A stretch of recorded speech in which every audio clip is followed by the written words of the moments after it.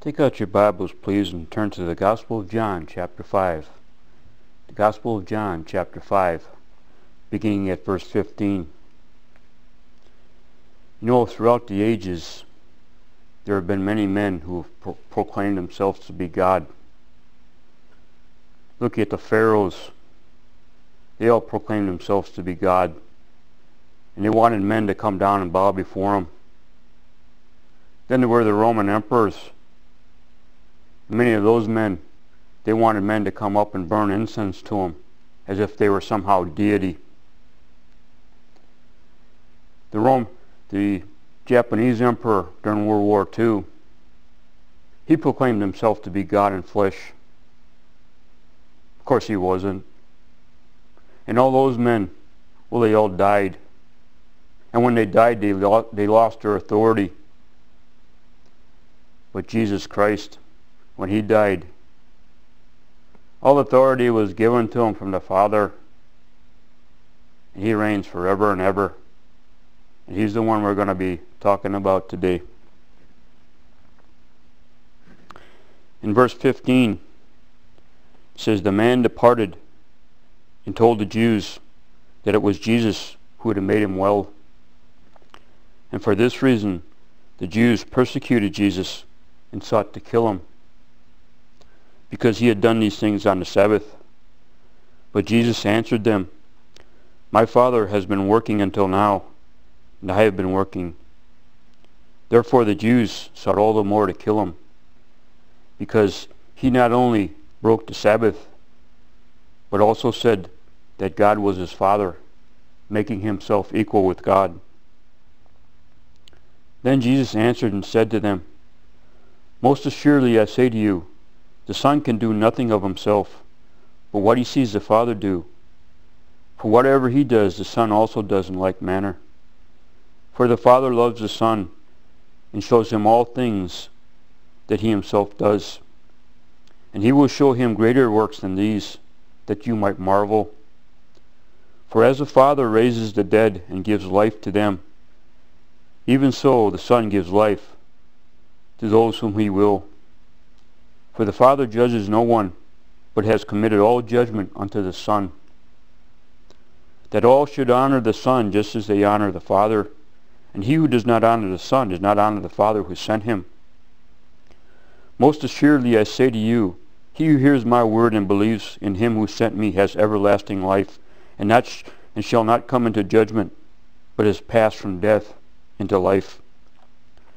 Most assuredly I say to you, the hour is coming, and is now here, when the dead will hear the voice of the Son of God, and those who hear will live.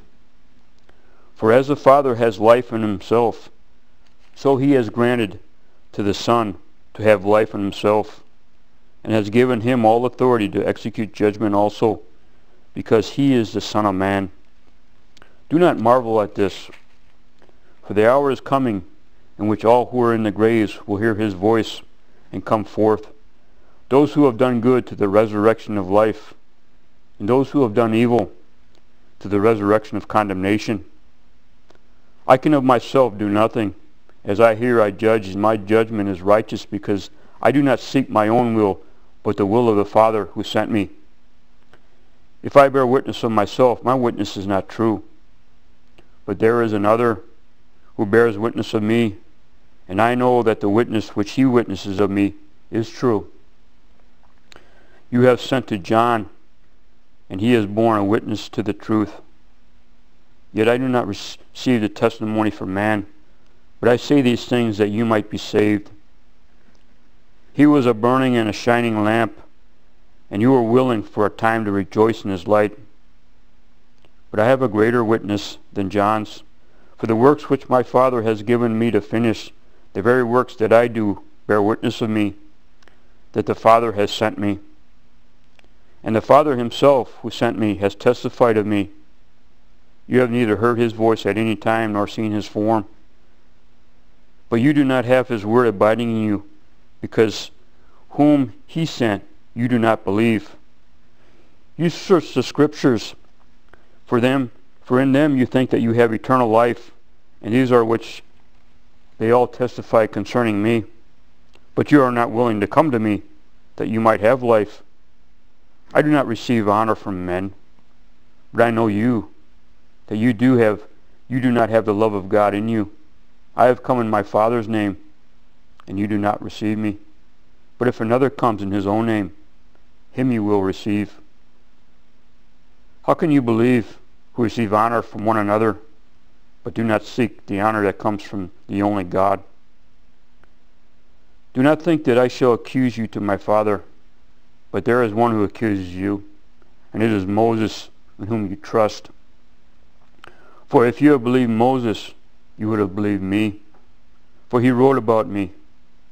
But if you do not believe his writings, how will you believe my words? Now in verse 15,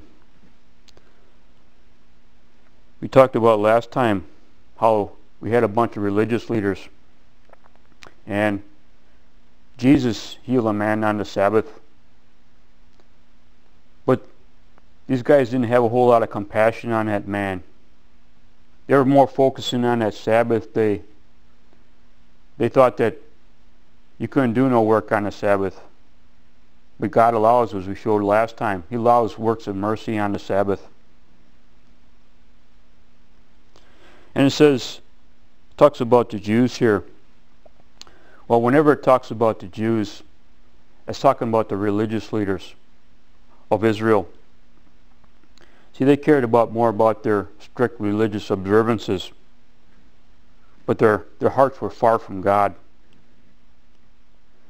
And in verse 16 it says, they began to persecute Jesus. They began to persecute Him.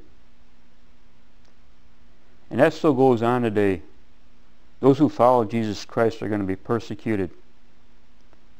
I get a little newsletter every month or so from a place called Voice of the Martyrs, and they report on all the persecution that's going around the world. And there are people that live, Christians who live in these Islamic countries. Their churches are being attacked. They're being attacked. And people who live in India, the Hindu priests, they don't like to hear about Jesus, so they persecute Christians there. And even in Israel, here the Lord, He's talking to His own people. Well, even in Israel, there was an article that said that there was an ultra-Orthodox Jew who was a nationalist, and he planned a bomb at this Christian pastor's house. And well, the bomb blew up and it killed the pastor's son. And just a year ago, there was a Christian church in an ultra-Orthodox community, and it got burned down. And people think it wasn't the Arabs who did it. See, people can't handle Jesus. People can't handle Him as being who He really said He was. So they're going to persecute Him. And they're going to persecute those who follow Him. Jesus said, if they persecuted me, they're going to persecute you.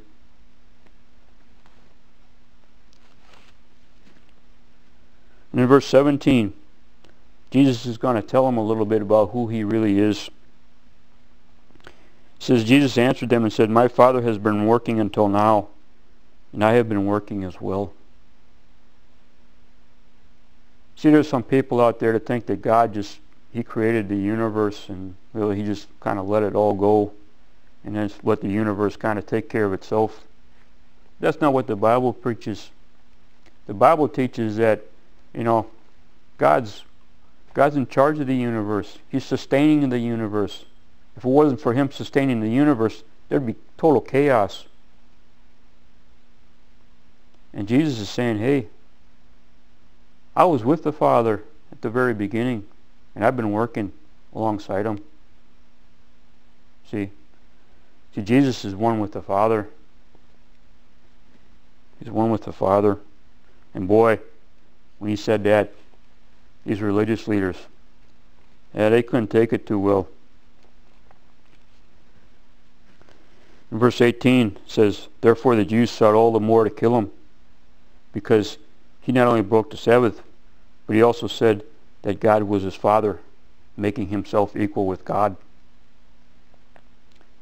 You know, there's a lot of cult groups out there that they say that Jesus never claimed to be God, and they don't believe that he was God. But you know, the Bible is very clear.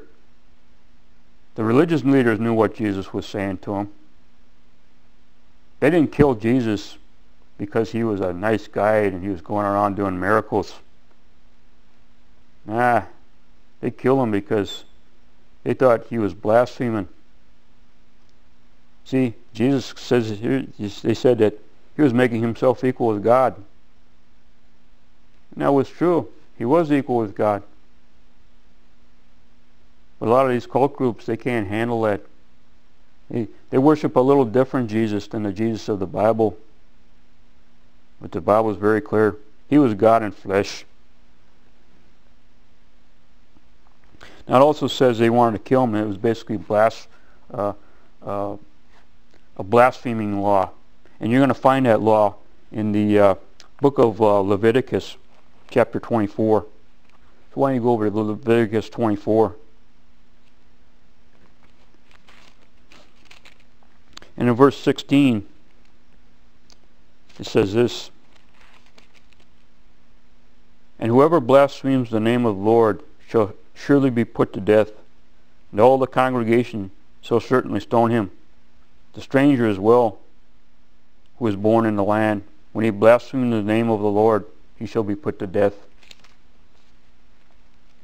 See, these guys didn't understand. They couldn't handle the fact that Jesus really was God in human flesh. See, Jesus never blasphemed the Lord. He never said nothing against the Lord. But in their minds, that was blaspheming. But see, the Old Testament, if they would have read their Old Testament, it all pointed to him. It all said that the Messiah would be God in flesh. For example, in Isaiah chapter 9, verse 6 and 7, it says, for unto us a child is born, unto us a son is given, and the government shall be upon his shoulders, and they shall call him Wonderful Counselor, Mighty God, Everlasting Father, and Prince of Peace. See, the Messiah, the Prince of Peace, was going to be called Everlasting Father and Mighty God. The Old Testament said so. But they weren't looking at the Messiah as being that for whatever reason. They couldn't handle it. And in the book of Micah, you go over to the Old Testament book of Micah, in Micah 5. In Micah 5:2, the Lord's also going to tell you a little bit about the Messiah. In Micah 5:2 it says this, but you, Bethlehem Ephratah, though you are little among the thousands of Judah, yet out of you shall come to me the one who is ruler of Israel, whose goings forth was from old, from everlasting. That one born in Bethlehem was going to come forth from old, from everlasting. He never had a beginning. You know, there's a guy out there, he's called the Dalai Lama. And he goes around trying to say he's preaching peace. And his followers actually call him the God King. The Dalai Lama, he might be preaching peace, but he's just a man. He wasn't born in Bethlehem. That's what the prophecy says. The Messiah's got to be born in Bethlehem, and he's going to be from everlasting. Not a Dalai Lama. He's going to die just like the pharaohs and the Roman emperors and the emperor of Japan during World War II. They're going to die. And he died just like them. Ain't going to be much to his authority anymore.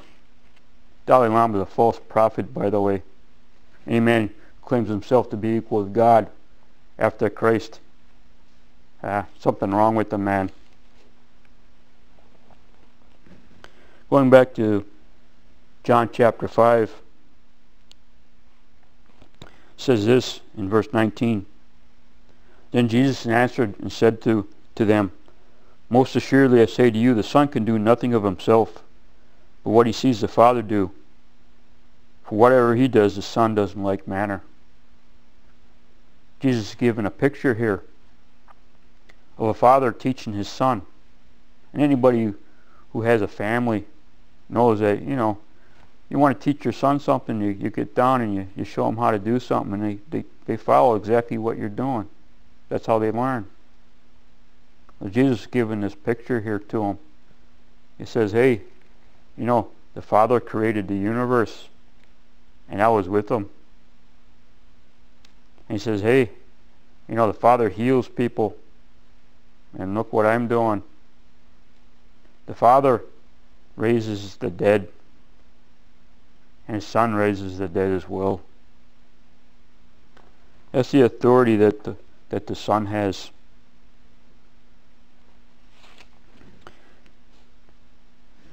In verse 20, it says this, For the Father loves the Son and shows him all things that he does himself. And he's going to show him greater works than these, that you might marvel. Jesus is saying, hey boys, stick around a while. There's a lot more coming that I'm going to show you.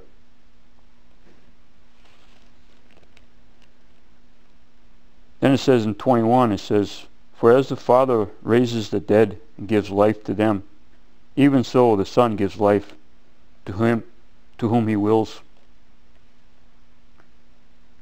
The Son gives life to whomever he wills. In the Old Testament, they knew about God raising the dead. In the story of Elijah, if you go over to 1 Kings chapter 17, in 1 Kings 17, and beginning at verse 21, talks about Elijah, and his boy died. And it says, Elijah stretched himself out on the child 3 times and cried out to the Lord and said, O Lord my God, I pray that you let this child's soul come back to him. Then the Lord heard the voice of Elijah, and the soul of the child came back to him, and he revived. It said the Lord heard the voice of Elijah. See, it wasn't Elijah who raised that boy. It was the Lord who raised the boy. And some people focus on the prophet Elijah, but not what the Lord did. It's the same thing with a lot of these healing ministries that are out there you see on TV. They focus more on the man that's up there. They don't focus in on the Lord. I have kind of a problem with some of those miracles they're doing. I don't think they are miracles, but anyhow, there's a difference.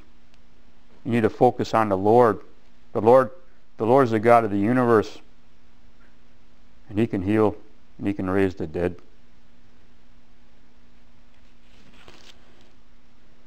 Verse 22, the Lord's going to show him what authority he has now. He says, For the Father judges no one, but has committed all judgment unto the Son. The Father judges no one. It's the Son now who judges all men. That's why Jesus has to be God. He has to be God. You know why? If you go over to Psalm chapter 75, in the book of Psalms, 75, in verse 7, Psalm 75:7 says this, But God is the judge. He puts down one and exalts another. God is the judge. But here it says the Son. The Son's going to be the one that's given judgment. He's allowed to judge all men. So Jesus has to be God. There's another case for the deity of Christ. How can you miss it? But they were missing it. These guys they didn't get it. They didn't get it. In verse 23 it says, All should honor the Son just as they honor the Father. He who does not honor the Son does not honor the Father who sent him. Later, Jesus is going to give a parable to him about a king who sent his son to the people to give them instructions, but they're not going to listen to the son, and they're going to want to kill him, and they do kill him. And that's what's happening here. They're not going to, these Jewish leaders, they're not going to follow him. They're not going to accept him, the son. In verse 24 it says, Most assuredly I say to you, whoever hears my word and believes in him who sent me has everlasting life, and shall not come into judgment, but is passed from death unto life. From death unto life. So you need to hear his word. That's what it says. Matter of fact, you can't evangelize somebody without the word of God. It's not going to happen. That's what the Holy Spirit uses to convict people's hearts. You got to hear the word of the Lord. And if you hear his words, you're going to have everlasting life. That's what's going to be given to you. And in verse 25 it says, Most assuredly I say to you, the hour is coming, is now here, when the dead will hear the voice of the Son of God, and those who hear will live. Now this isn't talking about physical rising from the dead. That's not what it's talking about here. Because it says that the time is now here when the dead will hear the voice of the Son of God, and those who hear will live. It's talking about your spiritual death. See, all men are dead in trespasses and sin. You're spiritually dead. In order to be raised to life, you need to hear the word of the Lord. You need to go to the Son. Honor the Son. Or you're not going to get everlasting life. You'll never be really alive ever without him. You'll be spiritually dead. And verse 26 says, For as the Father has life in himself, he has granted the Son to have life in himself also. See, all life comes from Christ. If you go over to John chapter 1, verse 4, in John 1:4, it says this, talking about Jesus, it says, In him was life, and the life was the light of men. If you're walking in that spiritual darkness and you want to get out of it, you got to come to Jesus. He's the one that's going to give you eternal life. You won't find it any other place.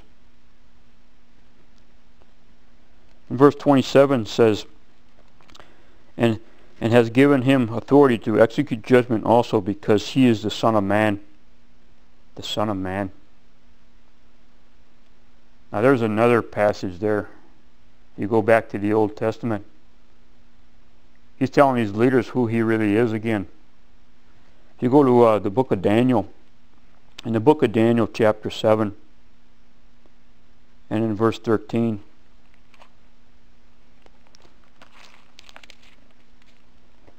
Daniel has a vision. And in Daniel 7:13 it says this. It says, I was watching in the night visions, and behold, one like the Son of Man, coming with the clouds of heaven. And he came to the Ancient of Days, and they brought him near before him. Then to him was given dominion and glory and a kingdom, to all peoples and nations and languages to serve him. His dominion is an everlasting dominion, which shall not pass away, and his kingdom the one which shall not be destroyed. He's that one that the Father has given all authority. He was prophesied by Daniel. He's saying, Jesus is saying to these guys, hey boys, you know who Daniel talked about? Or I'm him.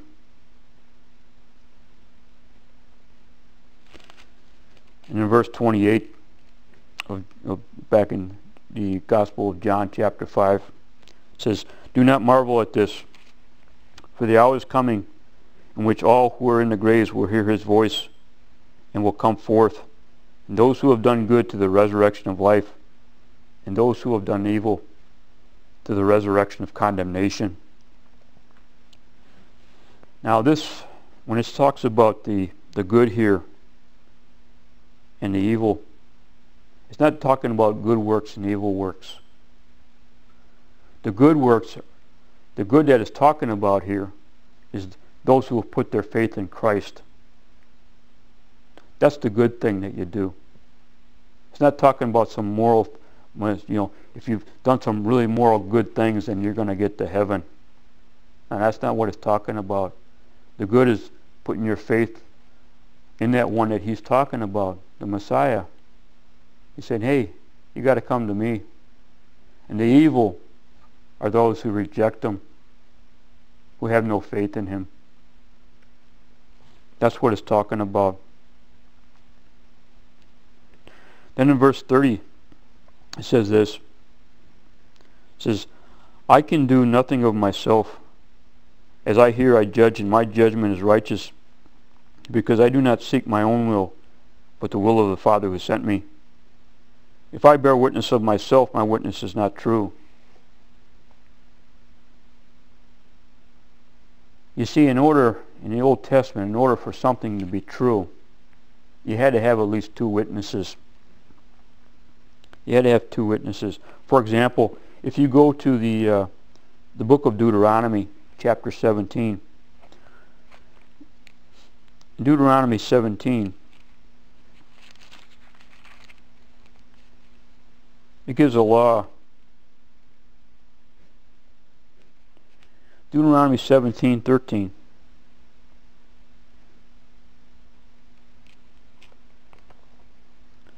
I'm sorry, Deuteronomy 17:16 says this. Whoever is deserving of death shall be put to death on testimony of 2 or 3 witnesses. He shall not be put to death on a testimony of 1 witness. See, 1 witness wasn't reliable. And so for a punishment such as death, you better make sure that what those claims against that person were true. And Jesus is saying, if I testify about myself, it's not true. But I got 5 witnesses, Jesus is going to tell him. I got 5 witnesses that testify concerning me. He says, yeah, you like watching those shows out there like Judge Judy, all those court shows. Well, hey, I got some testimony here I want to bring forward. And so going back to John 5, he says this. There is another who bears witness of me, and I know that his witness, which he witnesses of me, is true. You have sent to John, and he has borne witness to the truth. John. That was John the Baptist. He bore witness of Jesus. Remember when Jesus was walking by John the Baptist, and Jesus said, behold, the Lamb of God who takes away the sin of the world. See, John told the people who he was. And John said also of him, he said, I witness and testify that this is the Son of God. That was the first witness that Jesus gives. But Jesus says to him, I don't need any man's witness because of who I am. But I'm going to give you that witness that you might be saved. See, Jesus cared about these men. He's going to show them some things so that they might turn their hearts around and follow him. Then it says this in verse 36, but I have a greater witness than John's, for the works which the Father has given me to finish, the very works that I do bear witness of me, that the Father has sent me. The works. All those miracles that Jesus was doing. See, they all pointed to what the Old Testament prophets said the Messiah would do. That was the next witness that Jesus brought forward. He says, hey, they bear witness of me. You look at what I'm doing. Have you ever seen any man raise the dead? Have you ever seen blind men healed? But I'm doing it. You know, Nicodemus, he understood. Nicodemus was a Pharisee. And he came to Jesus and said, Rabbi, truly you are a man sent from God, for no man can do the things that you have done unless God were with him. And Nicodemus knew. He knew these signs that Jesus was doing pointed to somebody.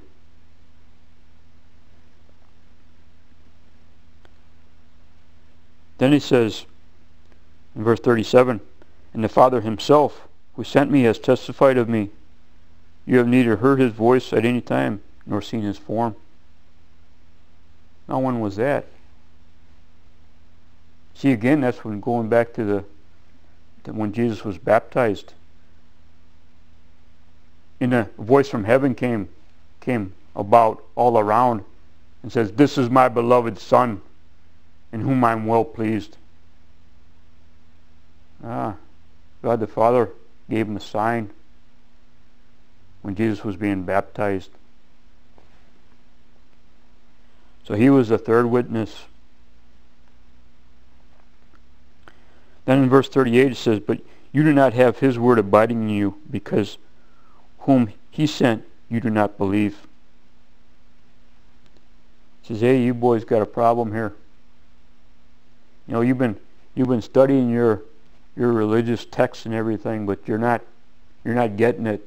You're missing the big picture. Your hearts are far from God. That's what he's telling them. Verse 39 says, you search the scriptures, for in them you think that you have eternal life, and these are the things which testify about me. See, there's a lot of people out there, they'll read their Bibles, okay, and they'll focus in on things, like they were focusing on the Sabbath day observances, and they were focusing on these little laws in the Old Testament. They made them the really big issue, but they missed the whole picture. They missed the Messiah. And that's what their problem was. See, the Scripture itself is not what saves anybody. You can have a Bible, and you can read the Scripture, but that's not going to give you eternal life. It's the one who the Scripture is talking about. He's the one that gives you eternal life. Jesus Christ, the Son of God, the Messiah. That's what all the Scriptures talk about. Well, they weren't doing that. They were just into they had their focus in on other things than the Messiah.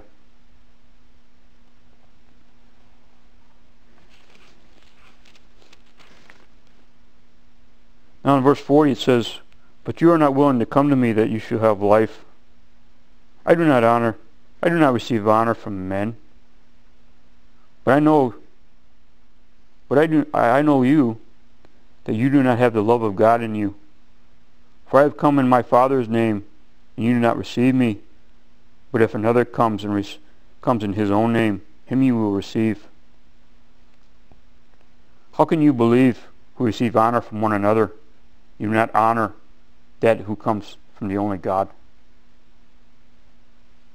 You see, these religious leaders, they weren't interested in honoring God. They wanted the praises of men.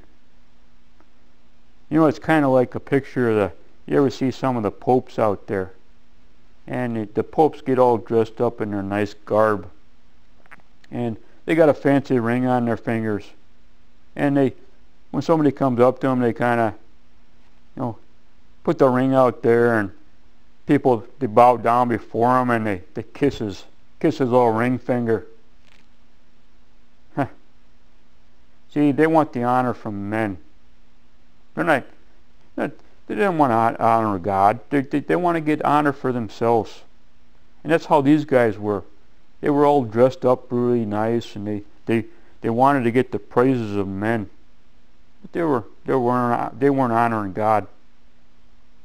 They weren't men of God. They just had some outward form.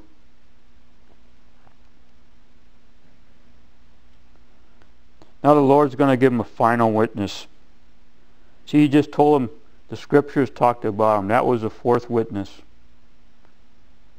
Now he's going to say, hey, he's going to tell them in verse 45, he says, do you think that I shall accuse you to my Father? But there is one who accuses you. It is Moses, in whom you trust. For if you believed Moses, you would have believed in me, for he wrote about me. He wrote about him. Again, you go back to Deuteronomy. And Moses wrote about the Messiah. And these leaders, they were focusing on all this stuff that's in Deuteronomy. All these regulations. But they missed the main point that Moses was talking about. He says this, Deuteronomy 18:18. I will rise up for them a prophet like you from among their brethren, and I will put my words in his mouth, and he shall speak to them all that I command. And it shall be that whoever will not hear my words which he speaks in my name, I will require it of him. That's the passage that Jesus is referring to. It says, Moses spoke about me. I'm speaking to you. I'm that one. You better hear my words. Because if you don't, there ain't no much hope for you. There ain't any hope for you.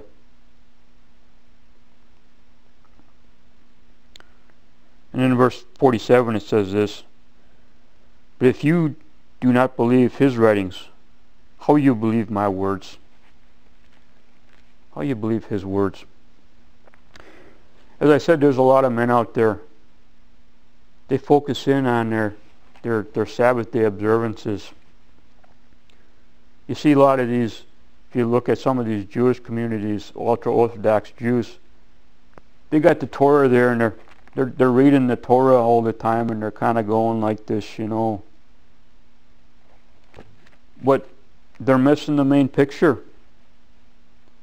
They're not seeing who Moses talked about. They're missing the Messiah. Moses and the prophets all spoke concerning him. But you know, they got this going on. But it's like, I'm not understanding. That's what the real picture is. It's kind of like a horse. You know, on his horse races, they put these blinders on the horses so they can only kind of focus ahead. Head on the track and not really care about the bigger picture. And that's the way it is with men. They got their little blinders on, they're going through life. But God's all around them. And they're missing the whole picture, the big picture. They can't see the big picture.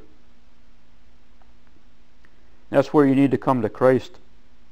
See, Christ will come up to that horse, you know, he'll take the blinders off. Just like he'll take the blinders off of you. And then you can see the big picture. And the big picture is the Christ is the one you want to see.